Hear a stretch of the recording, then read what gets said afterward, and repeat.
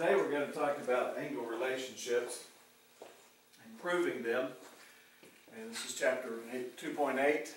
And just like we started with segment relationships, we had a ruler postulate for segments. We have a protractor postulate for angles. This protractor postulate, here's what it says. Given a ray AB and a number R between 0 and 180, there is exactly one ray with an endpoint at A extending on either side of ray AB such that the measure of the angle formed is the number R. Given ray AB and a number R that is between 0 and 180, there's exactly one ray with an endpoint A extending on either side of AB. So we can bring it down this way or up this way, such that the measure of the angle formed is R. In other words, the angle formed right here is between whatever that number is. And it simply works like this. We can put a protractor here, this here, read the 0 here, read over the increasing numbers until we get to where this is. This angle looks like it is somewhere about between 125 and 130.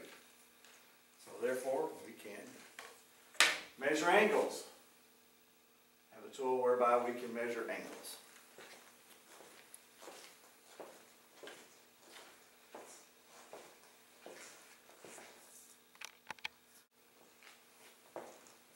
Another postulate we need to talk about is the angle addition postulate whenever we're talking about angle relationships.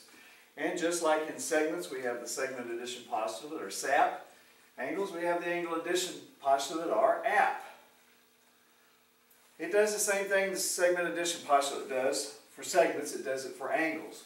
Statement is, if R, point R, is in the interior of angle PQS, the inside of angle PQS, then the measure of angle PQR plus the measure of angle RQS equals the measure of PQS.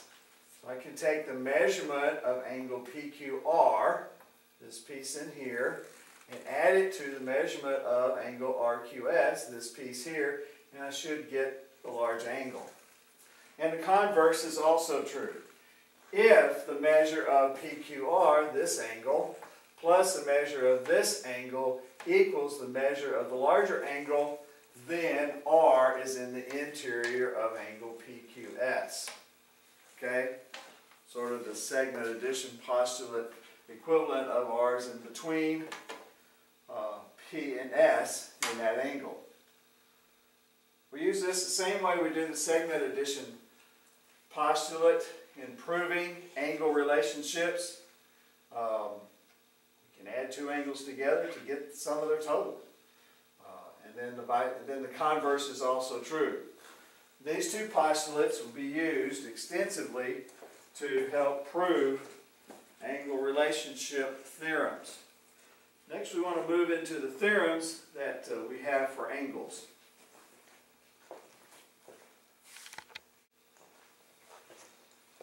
First theorem we want to talk about is one just like we had with the segments, called segment congruence theorem. We have one for angles called angle congruence theorem. It includes the same thing, has the same challenges, means exactly the same for angles as the segment congruence theorem does for segments. Has three parts. The reflexive property, which simply states that angle 1 is congruent to angle 1. The mirror, I'm equal to myself. Symmetric property states that if angle 1 is congruent to angle 2, then angle 2 is congruent to angle 1. Identical twin property. Transitive property states if angle 1 is congruent to angle 2 and angle 2 is congruent to angle 3, then angle 1 is congruent to angle 3. The identical triplet property. They're proven the same way as we prove the segment congruence theorems. We have the same difficulty in that this right here is a picture, and the transitive properties that we know about are algebraic in nature. They deal with real numbers. How do we prove them? We simply use the definition of congruent angles this time, not congruent segments, but the definition of congruent angles. And that definition is two angles that are congruent have the same measure, and the converse is true. Two angles that have the same measure are congruent. That allows us to go in between the two congruent and having their measures equal to each other. And by using that, we can prove these theorems and then use them instead of having to prove them. The proofs are very similar to, almost identical to, except for how we state what we're doing. We're doing segments on one, we're doing angles on the other. So follow the transitive property proof that you have. And then our suggestion is that you sit down and prove these three theorems, or this one theorem and its three pieces. Might be good for a quiz.